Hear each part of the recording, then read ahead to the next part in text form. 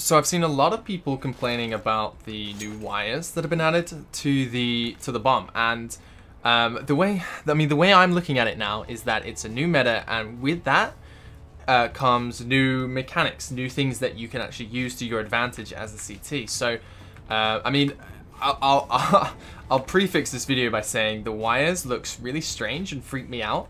If they were normal wires, like those wires on top of the bomb there, if they were just wires like that, like the red and the black one, that would be great.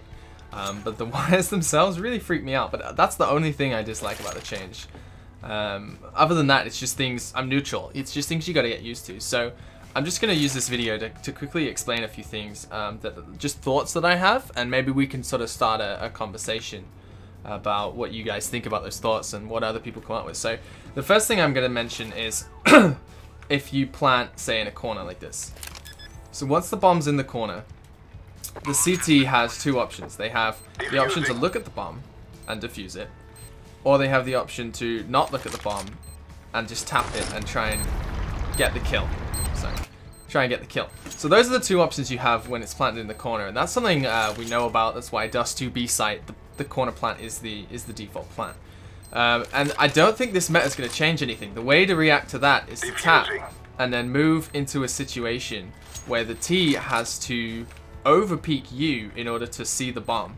So for here, for example, they'd have to swing all the way out. And if you're in a good position, like if you've managed to tap it and get to somewhere here, the T's going to have to completely peek and give you that easy kill on them like that. So with that being said, the first scenario doesn't really involve the wires that much. You're not really going to care about them because you're probably going to see the CT first, or you'll see them looking away from you on the bomb. So the wires don't matter. But for the second, for this scenario, this is where the wires could come into play. So say if the bomb got planted here, for example, so you could see the bomb if you were unsure, and then the CT is trying to defuse it from cover like this.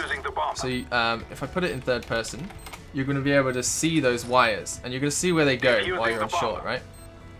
So this is something that we, as a CT, well, I'm seeing a lot of people saying, oh, you can now tell that where the CT is exactly and what he's doing and that he's defusing. But as a CT, when the T sees those wires, he's going to peek, he's going to see the wires, see that he can't shoot you, and he's going to try and come around here and get you. So while you're defusing, with your gun out, as soon as you hear that, that's when you can peek him, and that's when he's committed, he's over peeked, and that's when all you do is aim and wait for him and take him out. You use those wires to your advantage to force the T to come out of his hiding place and allow you to just wait for him. And once he's come out, if you stop defusing and he sees that those wires disappear, he can't then go back. He's still committed, so he's still going to push out and try and kill you. But you can hear his steps, you know where he's coming from. So those wires work both ways. They give the T your position, but they force him to commit. They force him to commit to the play. And that's the scenario 2, where the bomb's in the open, but the CT's sort of hidden. So the third scenario I see is where the bomb's, say, planted out in the open, and the CT has to defuse it out in the open. So let's, for example, say we know that the T's in toilet. We've baited him there. And we're going to come in and we're going to try and defuse. So what people seem to be complaining about is that you could peek the bomb and see if there's wires on it or not. And literally just quickly peek, and if there's no wires, you don't even commit to the engagement. You don't have to see if the CT's looking at you or anything.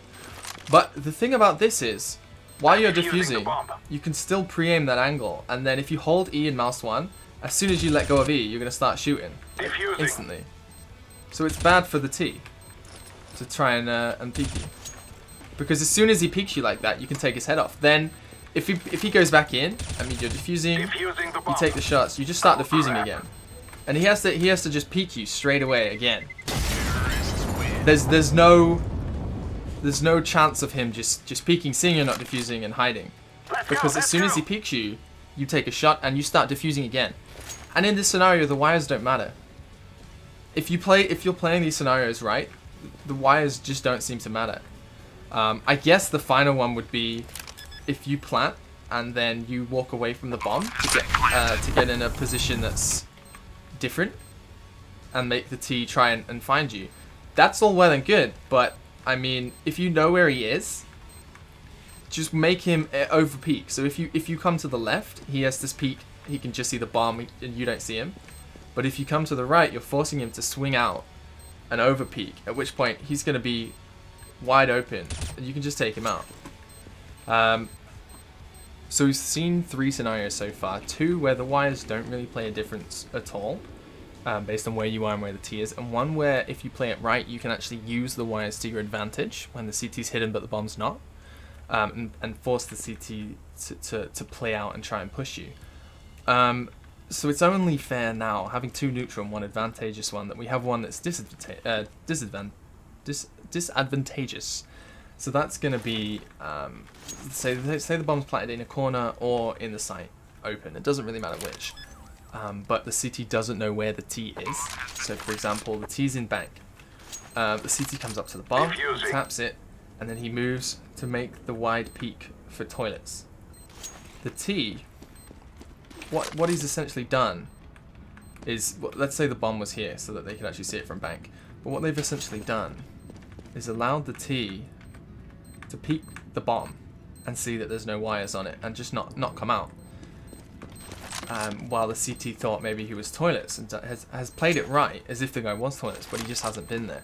The T then doesn't have to take that fight, and that is one where it is advantageous for the T. But if the Ts have managed to get into the site, they've planted the bomb, and then have managed to get to a position where the CTs then have no info where he is, fair enough, the Ts should have that advantage because they've played that superbly. To be able to do that and make the CTs completely unaware where they are, well done to them. And I would say that arguably they deserve that advantage. So that's my 2 cents on it. Those are the 4 sort of situations that I see. I'd be interested to hear what you guys think. Obviously this is just my analysis, my opinion. It's just a theory. I could be wrong, and if you think I am, go ahead. Tell me why. But that's just my sort of 2 cents on the situation, on the bomb wires. But apart from that, I mean, other than the way the wires look, I think it's a great change.